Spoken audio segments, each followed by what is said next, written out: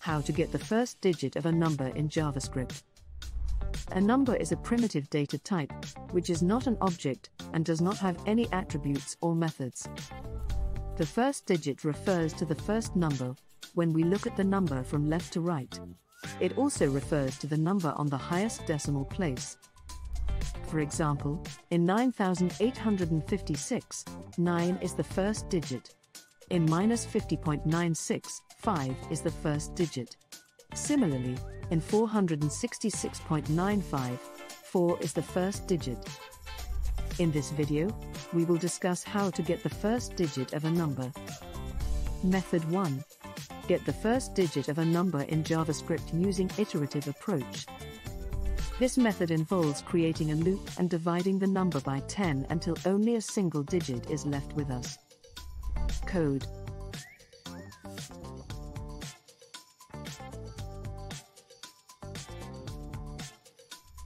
Output of the code. Let's understand how this code works. If the number is negative, then we have to convert it into a positive number, so that the negative sign doesn't create any problems.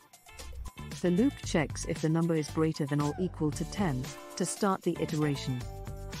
If it is less than 10, it is obvious that it is a single-digit number, and that number itself is at the first digit.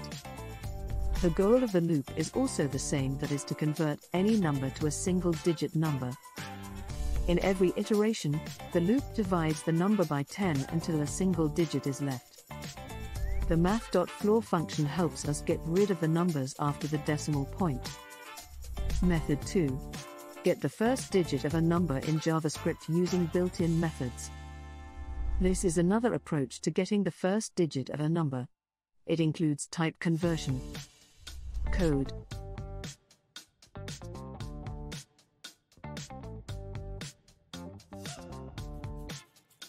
Output of the code.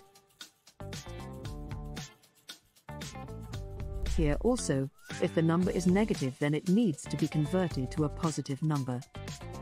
The data type of the given number is converted and slicing is used to get the first digit. The slicing operator with index 0, 0 is used to get the first character of a string. The first character which is extracted is then converted back to a number using the number wrapper method. Thus we have studied two methods to get the first digit of a number in JavaScript. We hope these methods will help you out with your code. If you enjoyed this video, share it with your friends. Do you want to share more information about the topic discussed above, or do you find anything incorrect? Let us know in the comments. Thank you.